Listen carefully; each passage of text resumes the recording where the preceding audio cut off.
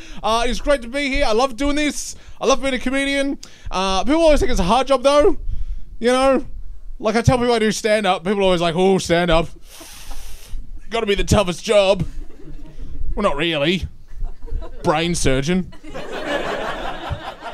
Bit tougher. You know? Like if I make a mistake, people get bored.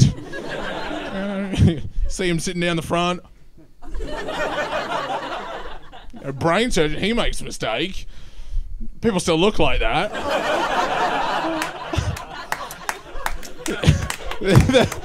Yeah, thank you. People applauding that, you are going to hell. Terrible people. No, it is. I'm very happy to be here, and I want to point that out because people have this stereotype about comedians. People always want comedians to be depressed. Do you know what I mean? Like, that's the stereotype. They're all like, oh, you know, just the tears of the clown. Oh, he's laughing on the outside, crying on the inside. Oh, tears of the clown. Right? I don't think comedians are more depressed than other people. I just think when you're a comedian and you tell people you're depressed, no one cares. Do you know what I mean? People actually enjoy that. You know, like if I came out here tonight and I was like, hey, I'm on antidepressants. See, these people are laughing already. Right, but you know, if I come out, hey, I'm on antidepressants, can't see the point anymore, you'd all be like, ooh, he's a tortured artist. How wonderful, right? It's not like that with other jobs, is it? Like, right? If you got on a plane, pilot came on like, I'm on antidepressants, can't see the point anymore. No one's gonna be like, oh, tortured pilots. How fantastic, right? But I am very happy. I have to point out, this is where I'm at, right? I have to point out that I'm happy because I'm at this weird point in life where I tell people I'm happy and people don't believe me. Right? Like I am very poor, I am very single, I am not very famous. People think I'm too happy for where I'm at in life. Do you know what I mean? Like you probably have conversations with people and they're like, oh, how you going? And you're like, yeah, I'm good. And they're like, oh, good for you. What I get is a lot of this. Hey, Michael, how you going? And I'm like, yeah, I'm good. And they're like, wow, despite everything. That's the spirit. What? It happens all the time. Like, I'm very poor, right? I went into the bank the other day that, you know, the teller asked me how I was going. I'm like, yeah, I'm doing good. She's like, I've seen your accounts. Guess again. Right? I'm very single. You know, when I first joined Facebook, I put my relationship status as single, right? And, you know, I was getting all those targeted ads. Hey, are you a single guy? Are you looking for single local ladies? All that stuff, right? But I've been single a long time. I have never changed that status on Facebook. So now I'm getting target ads like, hey, are you a monk? Are you looking for 10% off ecclesiastical robes?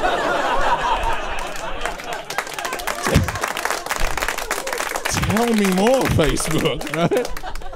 Like I'm not very famous, right? I did a gig out in the country. They ran an ad in the local paper to advertise the comedy show. They said, comedy show featuring Michael Connell and funny comedy friends.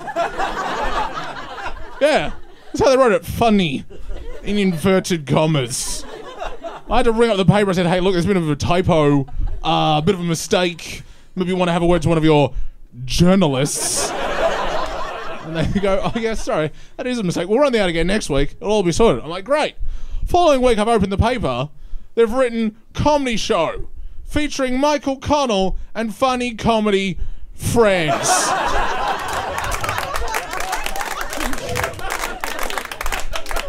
That is worse, right? So, like, people kind of expect me with my life. People expect me to be sad, right? And they're surprised when I'm not. You know, like I have, you know, like what I have is, right? You know when like a millionaire's depressed and people can't understand why he's sad? Right? I have the opposite of that, right? Like people are going up to the millionaire. They're like, hey, mate, you know, cheer up. You can do anything. You know, the world's your oyster. Then they're coming over to me like, hey, buddy, what are you smiling about? no one's fooled, right? And maybe it's my fault, right? Because people say, "Are you happy?" And I'm like, "Yeah, I'm happy." And happy is a very vague word, right? So when I say I'm happy, they're like, "Really? Really?" Like, and I'm like, "Yeah." Well, I'm not, walking around singing zippity doo-dah, but I'm content. I'm relaxed. I'm okay. I have a good flow of life. Do you know what I mean? And they're like, "Yeah, I get what you're saying. You're on Valium." No, I'm not. And they're like, "Well, what is it, Michael? Why are you not sad despite your very tough life?" And I'm like, "Well, I think it's probably Stoicism." And they're like, "Oh, what is that? Is that some kind of antidepressant? Are you nuts?" And I'm like, no, Stoicism. It's a form of ancient Greek and Roman philosophy. And they're like, he's nuts. Right? And I understand why they have that reaction, right? Because people don't think philosophy is useful, right? I understand. I know. I did a philosophy degree myself. Yes, that's right. That's right. I have a philosophy degree. So that means I am poor, but I know why. That's what you get in philosophy, right? My philosophy degree would be what you imagine a philosophy degree would be like. We come in, we do questions like, if a tree falls in the woods, no one's around, does it make a sound? Now you might think the answer is yes, or you might think the answer is no. But what I learned is the deeper truth, which is that knowing the answer won't get you a job. Never comes up in job interviews. They're like, "So, Michael, tree falls in the woods, no one's around, does it make a sound?" Yes, it does. Because even though there's no one there to perceive them, sound waves still exist. Oh, well done. Welcome to Target. You are hired.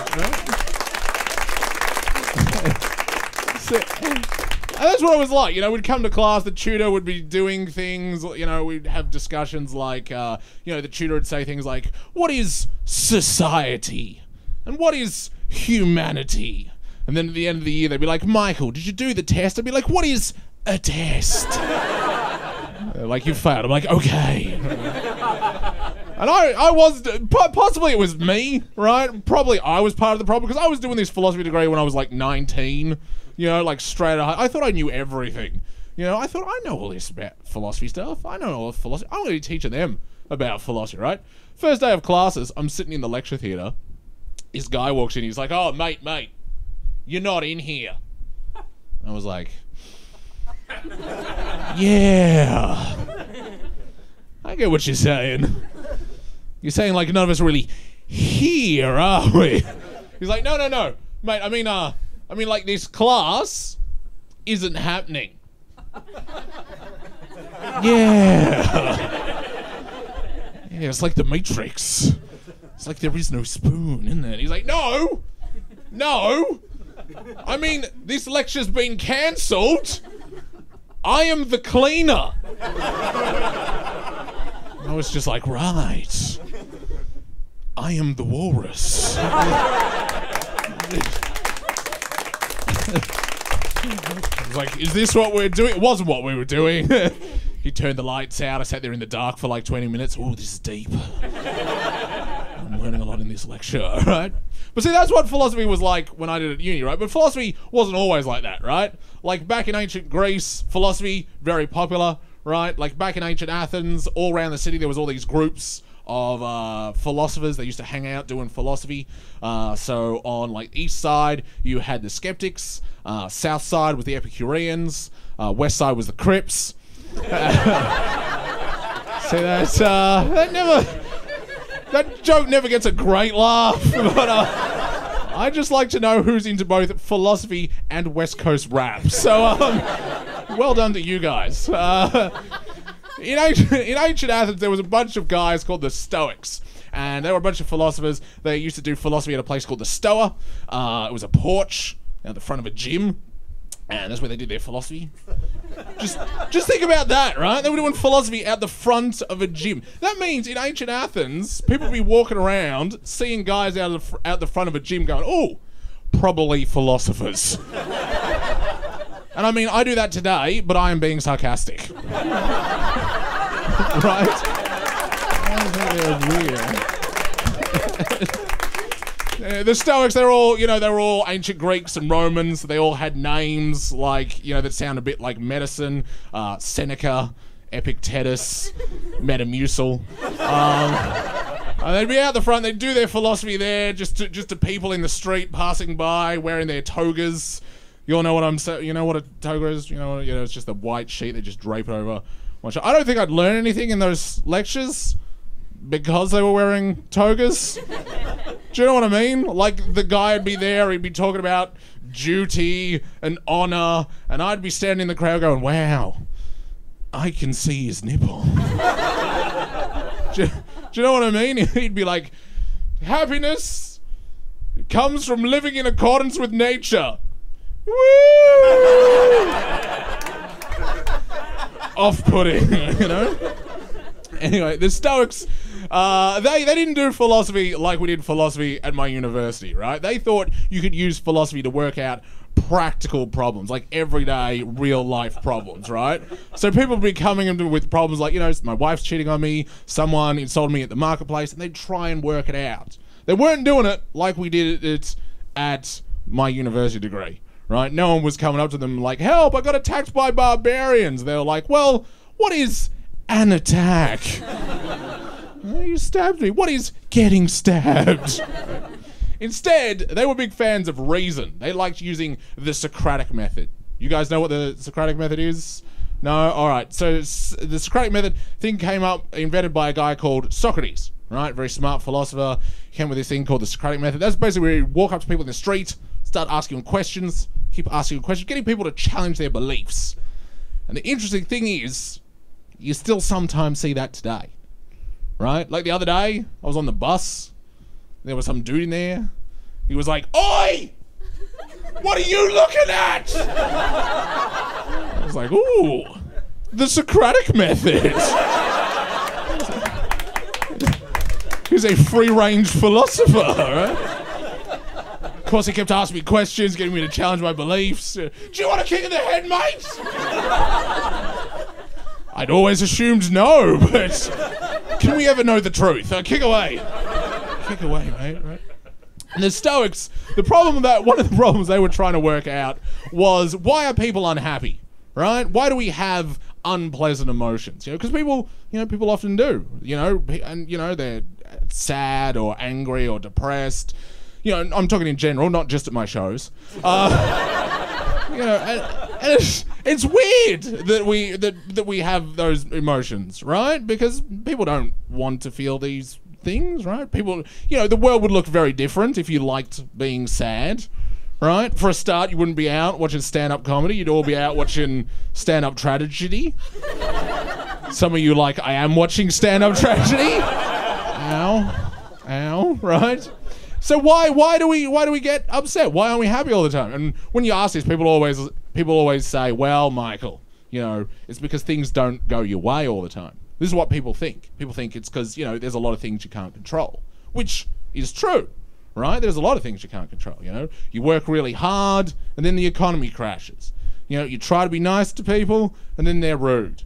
I'm throwing out these great jokes. You give me a so-so response. There are things you don't control, right? And then sometimes it's a surprise. Growing up, I didn't think life was going to be like that, right? When I was growing up, I thought life was going to be like a game of, the game of life. Do you know what I mean? Like the game of life, ironically, nothing like the game of life. You know what I'm talking about? The game, you move the little pieces around the circle and, you get the house. And that's not very accurate. I reckon we should make that more accurate, right? I reckon the game of life should just be a box full of cool things. Someone opens it and you're like, oh, can I have the car? Nah. Can I have the cool job? Nah. Oh, well, what have you got for me? Arthritis. Shazam. I'm also taking your grandma. Come on, right? But life's more like that. Oh, life's like a game of pass the parcel. You all know pass the parcel, obviously. Yeah, you pass the parcel around the circle of kids. Eventually, one kid wins the prize just out of sheer luck. All the other kids get nothing. Right? That game shouldn't be called pass the parcel. That should be called Life's Not Fair. I reckon we should make that more educational. I reckon we should just wrap up like an empty box. Right? Just pass that round the circle. Because then eventually some kid will win it and he'll open the box. He's like, oh, what did I win? The ability to handle disappointment. That's what you got, Barry. Because not enough people are learning that lesson, right? I know, because I fly Jetstar a lot. I'm a poor comedian. They're a cheap airline. It's going to happen, right? But when they cancel flights like at the drop of the hat, and whenever they cancel a flight, there's always someone at the airport just freaking out. Just there, no,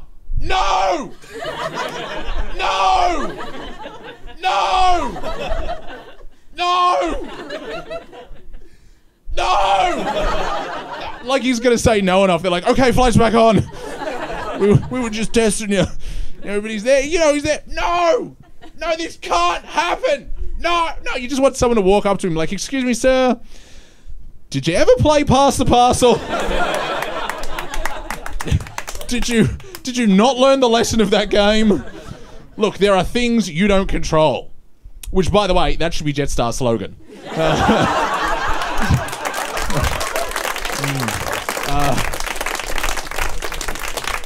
Jetstar, there are things you don't control. In the grand scheme of things, you don't count for much, right? And it's true, right? In the big picture, you don't have a lot of control. So many things in life, right? I was saying this actually at a show the other night, and this guy came up and he's like, oh, Michael, I know exactly what you mean. And I'm like, oh, why is that? He's like, well, I recently went to India and I did like this meditation thing. I meditated with the guru and had all these visions and got in touch with my higher power. And, it just taught me how little I control in life. And I was like, wow. Because I had a similar experience when I went to India. Because I got really bad food poisoning. I was having visions. I met my higher power. It was salmonella. It was like this guy, he was stumbling around the jungle looking for his spirit animal. I just got mine from room service at the hotel. It was a chicken tikka masala.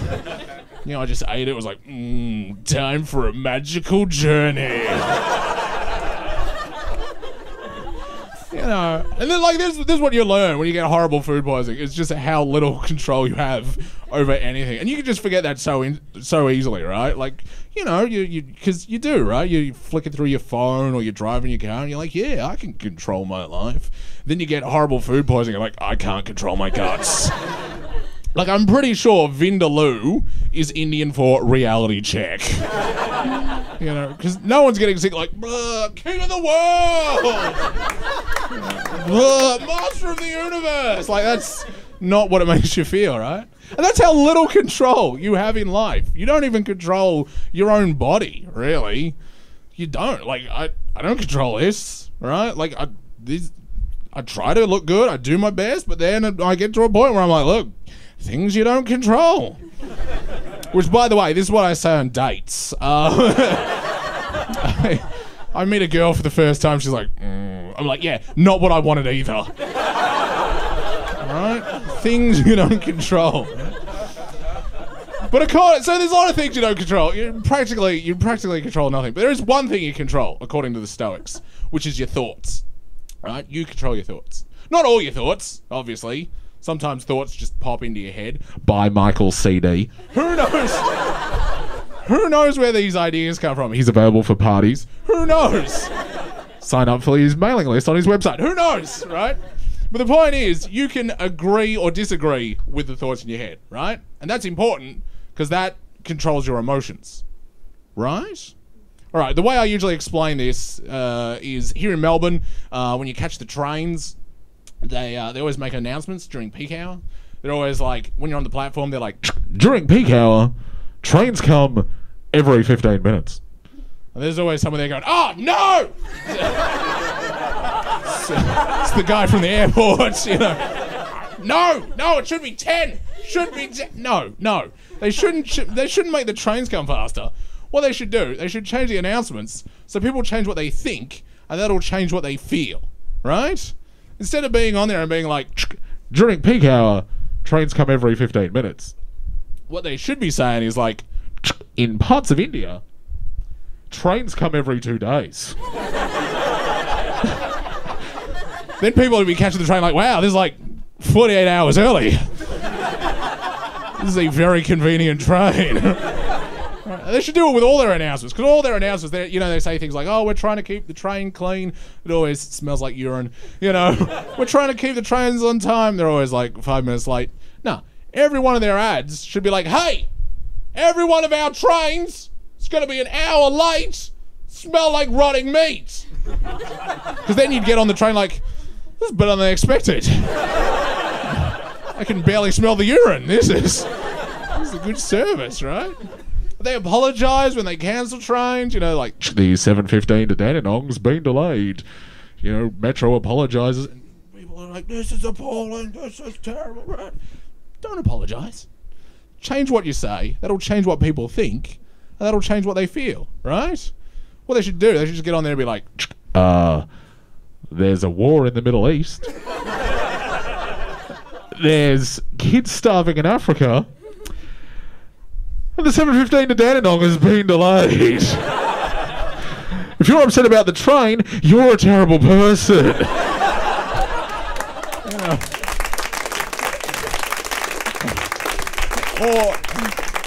Or they should just get really honest with people. Just get on there and be like, the 7:15 to Dandenong's been delayed. What are you gonna do? What, you gonna walk to Dandenong? Mate, I don't think so. Dude, you don't even know where I am. Come at me, bro. Come at me. Psych up, right? The point is, like, how you see things shapes how you feel about things, right? People are always like, oh, the train's late and that's making me angry. No. If the train being late made you angry, then it would make everyone on the platform angry. But that's not what happens, right? They announced the 7:15 to Dandenong has been delayed. The businessman on the platform, he's angry. Teenager sitting on the bench, he's bored. Homeless guy on the tracks, relieved. Very relieved. Right? This is the thing, right? Your thoughts shape your emotions, right? If the train's late, you think that's bad, you get angry. Right? Train's late, you think that doesn't matter, you get indifferent. Train's late, you think that's arousing, you get arrested. That's what happens, right? This is for everything in life, right? For example, I live in a rough part of Melbourne. I live in Footscray. There's a lot of drugs, right? But then on the other hand, I live in Footscray. There's a lot of drugs, right?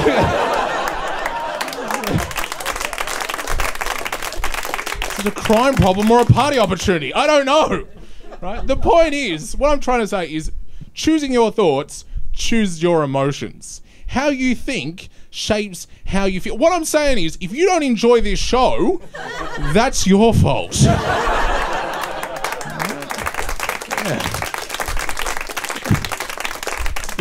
Don't be sitting there thinking, well, he's not as funny as Jerry Seinfeld. You need to be like, nah, more laughs than Schindler's List, right? Yeah. People not applauding that, you are wrong. That is right? Anyway, this is the thing. If you are getting upset about something, it's usually because you have some sort of irrational thought in your mind, right? Which is what happens all the time when I'm catching the train, right? Those guys getting angry, they're always being angry in irrational ways. You see it. Like, they cancel the train, they're like, oh, unbelievable. Oh, it's the 3rd time this week. I can't believe it. You're like, what? You can't believe it, and it's the 3rd time this week. How easily surprised is this guy? Like, they're never upset in a rational way, because that's impossible, right? You'll never see that. Can you imagine that? Getting upset and being rational at the same time? Like, what would that look like? The 7:15 to Dandenong has been delayed. Oh, it's not what I wanted, but I'll be fine. The 4:30 to Knox will not run today. Oh, can't be helped.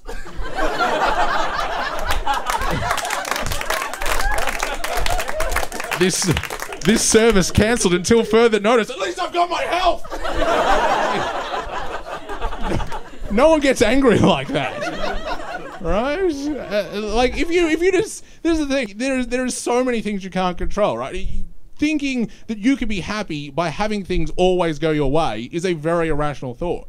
Right, and if you think you have to have something to be happy, or have something happen to be happy, then it turns life into a game of like piggy in the middle or keep away. You know what I'm talking about? Piggy in the middle. People nodding got bullied in high school. People, if you don't know, is that thing in high school? Someone would steal your hat and they're like, oh, here it is, here it is, here it is. It's very frustrating. You're like, I have to have that hat. And they're like, yeah?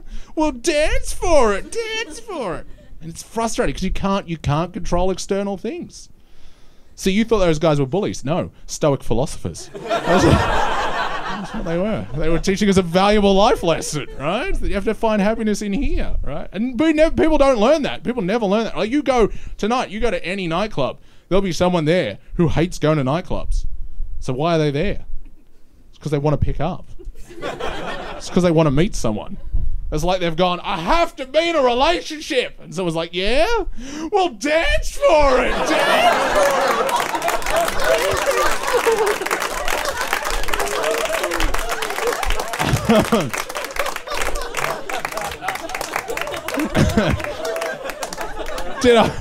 Did I mention I was single? Lady, you see me after the show, come make me dance for it. I totally will. What I'm saying is, like, you gotta change the way you see things, right? This is what Stoicism is about. It's focusing on what you can control, right? And I'm not saying change your thoughts and everything's gonna go your way, right? Things are gonna happen that you won't like, right? I know. I've got some terrible jokes coming up, right? Get ready for that, right? But when you stop thinking things have to go a certain way or controlling things, stop having so much irrational thoughts, you stop having so many unpleasant emotions, right? And then just you sort of feel happy sort of by default. Do you know what I mean? Because like the happiness that was always there, it's just hard to feel it when you're feeling other things, because you can't really feel two emotions at the same time, can you? Like no one's walking around like, oh, he cut me off in traffic and that's a beautiful sunset. And this is why I don't get upset about my tough life, right? People are always like, Michael, you should be sad because you're poor. I'm like, no, I'm unmuggable. And they're like, your house is terrible. It's, all the walls are falling apart. There's holes everywhere. I'm like, no, they're not holes. They are bonus windows. They're like, come on, Michael, come on. You're very poor. You have to live off 2-minute noodles, instant noodles, eating them all the time. They're very bland. You can't enjoy that. I'm like, no, I love eating those noodles.